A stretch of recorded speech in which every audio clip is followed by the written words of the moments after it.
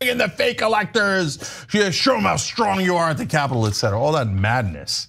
God, isn't it going to be an incredible relief when this Trump guy's finally out of our lives?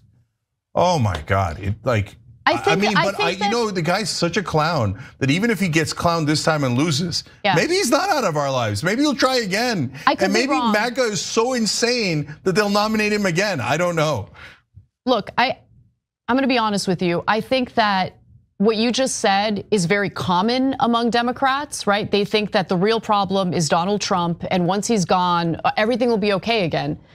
But it's not just Donald Trump. Donald Trump is a symptom. Ana Kasparian is fed up with all of the woke nonsense happening, not just in the world, but more specifically with the Young Turks and with Cenk Uygur. In this video, Ana Kasparian on the Young Turks Live shuts down Cenk Uygur for delusions that he is bringing up here on this show. We all know that Cenk Uygur is very delusional and very, he's very partisan in his opinions. He'll never really take a nuanced stance. It's always like left wing, woke side, good. And Ana Kasparian is much more nuanced, and it seems like Ana Kasparian is definitely making her way out of the Young Turks, especially after clips like this. Let's get into this heated argument between Ana Kasparian and Cenk Uygur on the Young Turks. Is delivering to the political elites, the political establishment, and our institutions. It's the way in which he's delivering that message.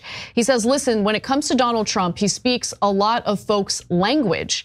They don't care as much about the message. They care about how he's delivering the message, because he delivers it in a way that they want to deliver it to Capitol Hill. So we've talked about this before in different contexts, right? So in this case, it's the harsh message to the political elites, but it's also the simple common man way that he communicates. And I do think that resonates with some voters. Now, who does Stephen A. Smith think will actually ultimately win the election? Well, he's very clear. He says, I still believe it's going to be Kamala Harris that's going to win this election. Wallace asks, really? And he says, I really do. I think she's going to win this election, because I think that when you take away the fringes, folks on the fringe, on the extreme right and left, and you get to the center, I think ultimately people are going to look at her, regardless of what they're saying about her. They're going to look at her and say, you can work with her. And finally, he says, and the way of the streets of America were when he departed. Okay, so he's basically talking about look, people don't want to go back to what they experienced, especially in the final year of Donald Trump. You have the coronavirus pandemic, you have all of this chaos, you have all of this instability. People aren't going to want to go back to that. So he believes that ultimately people will get out the vote for Kamala Harris. Yeah, and of course, January 6th, he said 2020, but he was referring to the last days of Trump as well. And so people don't want to go back to that madness where if the guy loses, he says, destroy democracy, bring in the fake electors, show them how strong you are at the Capitol, etc. All that madness. God, isn't it going to be an incredible relief when this Trump guy's finally out of our lives? Oh my God, the guy's such a clown. Do you see how, dude, Cenk can't even think about Donald Trump without actually derailing the entire conversation. Did you see that? I'm gonna rewind so you can really take in what Cenk just did. They were having a conversation about Stephen A. Smith and what he said about Donald Trump and his predictions for this next election, why people might vote for one candidate or the other. And Cenk Uygur is like, oh, Donald Trump, and then his brain just breaks. His brain genuinely just breaks. Check this out.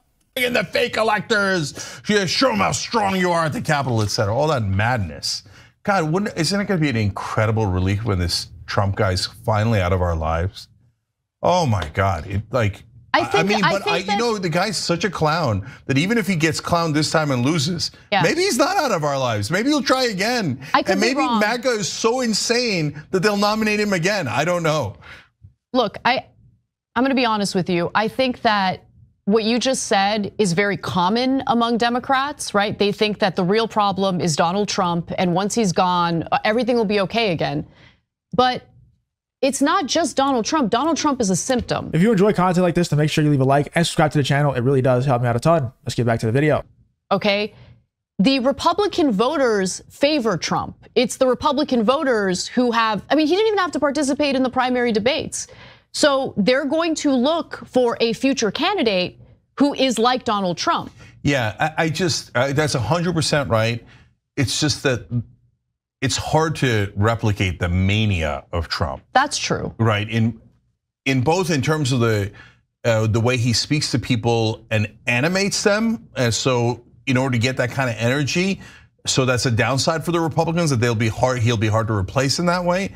But also the mania of like just like almost psychological terrorism, where he's such a loose cannon. You don't know what the hell he's going to do on any given day. Every day you wake up, did he launch? Is his button bigger than North Korea? Is he going to launch there? Is he going to cause a war in the Middle East? Is he going to wreck the economy? Is he going to, is he going to nuke a hurricane? What the hell is he going to do? So would you rather just have a man who can't even complete a full sentence in his brain?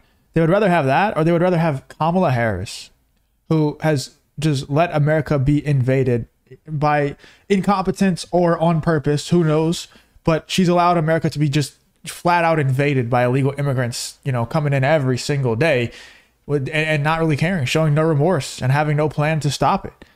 Like, to me, it's like, oh, what Cenk is talking about, the fact that he's a loose cannon. What's the last thing that Trump said that has been like wild? Like, Donald Trump is not the same Donald Trump from 2016. He's just not, and he's trying to play into people like Ana Kasparian. What a freeze frame, by the way, on the screen right now.